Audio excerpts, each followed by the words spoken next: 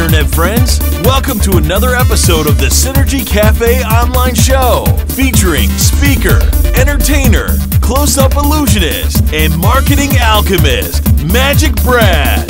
It's the Internet lifestyle show about career, finance, relationships, spirituality, and wellness. We're moving the online chatter over to real-life activity. And now, please welcome your host of Synergy Cafe, MagicBrad. 3, 2, 1. Hey, Internet friends. I'm working on a new platform, so I'm not really sure if this is recording. I hope it is. So this is MagicBrad with Synergy Cafe and the Magic Lounge. And I've got my friend that is also a magician, and he is Brian Richards. You there, Brian? Yeah, I'm here. How are you? You're in your office. I can see some magic tricks or something behind you. The messy office. This is the typical state my office is in. That's the way it is. That's the advantage of working at home. No one sees this except for now. Yeah, now everybody does, right. But it shows that you're busy. That's the way to do it. I mean, I got it against the wall. You should see the stuff on the outside of here. It's a mess.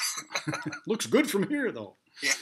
So I do these videos to get to know who you are and what you do. So the first thing is, who are you? You got kids, you married, you got a dog. What's up? I have 2 kids in high school.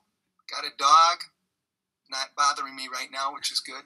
And a wife. We both work out of the home, so that's another reason why this office is in the shape it's in. We have 2 people destroying the office at a time. It's busy, no time to clean it because you're busy making it work, right? So what is it you do? She works for a company called Illusionists, and I do the entertainment side of things. And I always say that the key to that is the fact that she worked for Illusionists. That's where the health benefits come from. Okay, there you go. So when you say entertainment, do you prefer to, I know that you're a magician and you also do like motivational and inspirational educational talks with the magic, using magic as a metaphor, but do you classify yourself as a magician, an entertainer, or a speaker, or all the above? Boy, that's a great question, isn't it, Brad? Yeah. I would say I'm more of an, quote, educational entertainer. Usually the majority of the programs I do, it's entertainment, but there's always a message involved too. And especially with the corporate market, it's always things about things like synergy, teamwork, different themes that companies deal with day in and day out. I give it sort of a different twist by adding entertainment to it.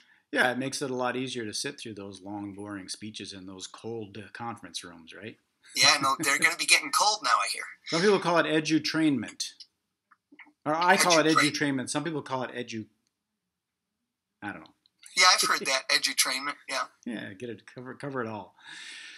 So do you want to rattle off a couple of examples of the programs that you do? I know that I've seen you're up and coming doing some stuff on Facebook promoting like reading, because reading is important. Yeah, reading is huge right now. All the schools are starting to prime up for that because the big months of January usually do readathons, and then there's Celebrate Reading Month, which is in March, and then there's Dr. Seuss's birthday, which is a big deal in school. So, sure. Yeah, reading's really huge right now, so I'm promoting that. Also, a winter show. I do a program called the Winter Wonder Show, which talks about winter and puts in a seasonal aspect. And then, of course, I have 2 versions for those who are okay with holiday. I can mix in a holiday message. For those who don't, we go with a winter message. How about Christmas? Yes. You got one of those too? Say that word. Oh no, I'm politically incorrect.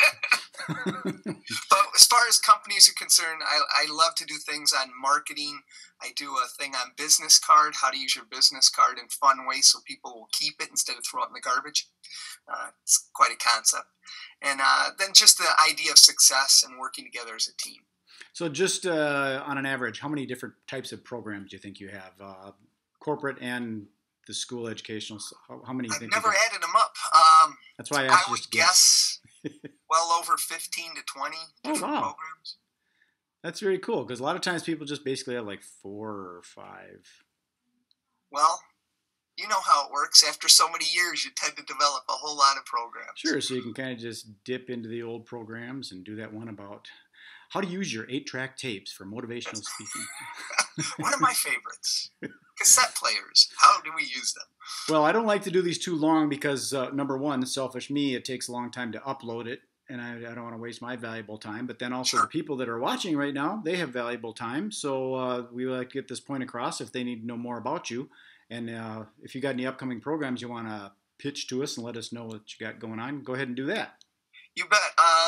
As far as getting a hold of me for the corporate side of things, you can go to my website at www.4acebusiness.com, and that's my corporate website. For schools, it's 4aceproductions.com. It's the best way to get a hold of me. All the information and contact forms are there. So that's your best way to get a hold of me. As far as programs, upcoming programs, like I said, reading's going to be big with the schools. The Winter Wonder entertainment programs for holiday parties, etc., is big. So love to hear from them. And that's coming, supposedly. We haven't got any snow here in Minneapolis, and it's middle of November. Oh my God, crazy. So yeah, they say we're going to get hit. Well, it'll only last till June. Sunday, I was sitting out in my backyard. We're having a nice fire on our pit, and I was looking at the full moon. It was so beautiful out, and I was like, it's hard to believe it's the end of November's coming.